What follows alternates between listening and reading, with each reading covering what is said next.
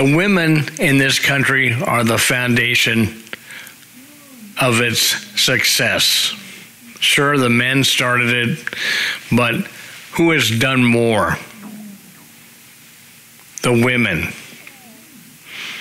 And in the last 40 years, there are so many women in the medical field and in every field. In the college I worked at, men are in the minority in the power positions.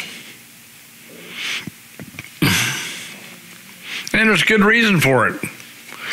They caught one guy having sex on his desk. The other guy ripped off $300,000 from the college.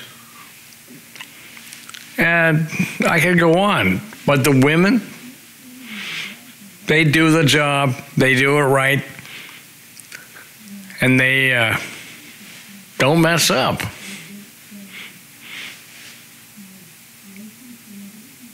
Vote for Kamala Harris in the 2024. You won't regret it. You will regret it if you vote for Trump.